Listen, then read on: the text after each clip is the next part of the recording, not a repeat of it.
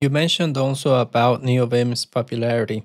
I got to know Neovim because of Prime, because I watch a lot of YouTube and I saw this guy. I used Vim in the past in servers and I hated it. The first few times I used Vim, I was like, why do people use this? It's awful. HJKL, insert normal mode. I was like, no, no, this is not for me.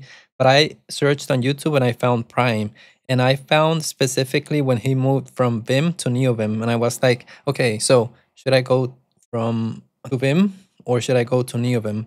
Prime said Neovim. I went to Neovim, straight ahead into Neovim. Do you think Prime has to do a lot with the popularity that Neovim has in this, past few years? Yeah, without a doubt. And TJ too. TJ, of course. And you and all the other podcasters that are kind of talking about it and exploring it and thinking about it. That all helps. So in a way, YouTube itself is responsible for some of that, but I assume it's also there's some of that for Emacs. But I mean, yeah, there was an inflection point there, and certainly Prime at the time. That all happens kind of without me even noticing, because I'm not a big consumer of like live streaming coding, which I think is where Prime came from, probably, right? Mm-hmm. Like on Twitch and stuff like that. Like I've thought about being a producer of that, but not a consumer. And why? Why haven't you done it? When is that happening? People would be highly interested, I think. It's just one of those things on the to-do list. I think I will try to get around to doing it maybe next year. Mm-hmm. Part of it is the discomfort of like accidentally revealing a password or something like that. Like, yeah, leaking your IP like Prime has done multiple times. Well, not his IP, but the VM IP. Yep. Yeah. And so the solution to that is maybe to like have an isolated environment. Mm-hmm. Mm-hmm. Right? Is that what you do? I have two monitors.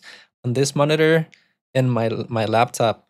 And I have some rules on the window manager and Mac OS so that when I'm using two monitors, all of the sensitive stuff goes to my MacBook, Yabai moves it automatically to that. So even if I open a 1Password or sensitive stuff, email or something, it always open there if I'm using two screens, right? So that happens when I'm streaming. So not completely safe, but helps. Because I don't want to open my calendar and show it on stream. I don't want to open my mail, my password manager, and all that stuff. So yeah, two screens when I'm streaming, and that has helped a little bit, I think. I think I mean, there's more than one reason that I think probably it makes sense to isolate one's development environment fully, like plugin supply chain attacks, NPM supply chain attacks. I've seen those videos lately. Yep.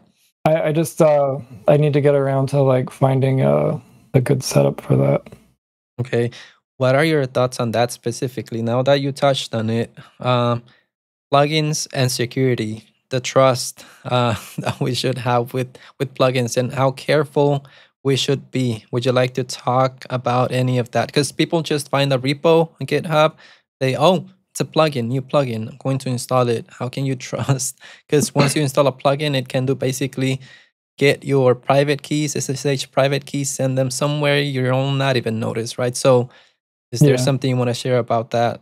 It's been on my mind a lot, especially in the last year, because for more than one reason at work, we had a pretty close call that was in the news. And then before that, there was the Giatan thing with the XZ tool, and it's always been in the back of my mind since forever. Like it's kind of hilarious that NPM still to this day doesn't really check signatures like in a meaningful way. Doesn't check package signatures. The signatures that are in the package lock JSON are just kind of like optional, and they like there's some. It doesn't enforce them somehow, like fully. Like I don't remember the details, but so it's all kind of like the whole computing stack of the world is YOLO.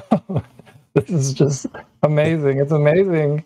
I mean, in a way, it's like it's a reason for optimism because you can see how much humanity can build, and it's mostly just based on decency. Like most people aren't trying to do supply chain attacks. Like, but it is also just crazy how much of the world rests on decency and not being that guy.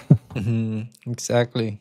But yeah, with respect to Neovim, like, so there's more steps I want to take, but I did do some work to clean up some old contributors and remove write access for them.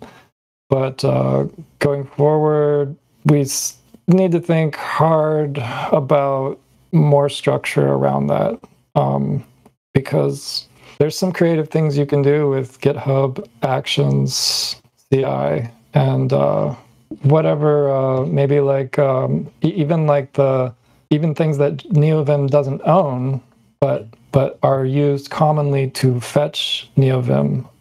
Those can be compromised. So we need like operational security that kind of limits the number of people that can do things in our repo without at least some visibility.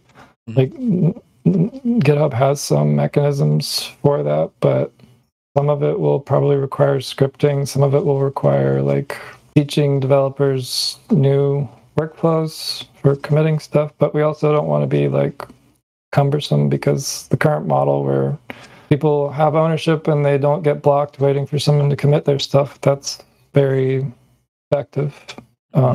It's uncomfortable. Yeah, I remember at the beginning. Well, I installed Neovim on my servers, but they're mine in my home lab, right? With all the plugins and all that stuff. And I shared on Reddit, and there was a guy that said, hey, no, don't do that, because of security reasons, right? If you work at a company, what would you say someone, let's say you're working on a, I don't know, AWS VM, would you install Neovim like in a machine that is ran, at the core of the operations of the company? Would you install Neovim there with all its plugins, or would you use like a vanilla Neovim installation? I'm talking about security reasons. What would you recommend? Or do you keep Neovim locally and you access the Neovim, the machine, via SSH from Neovim? Or how would you handle that? Or do you have any recommendations there?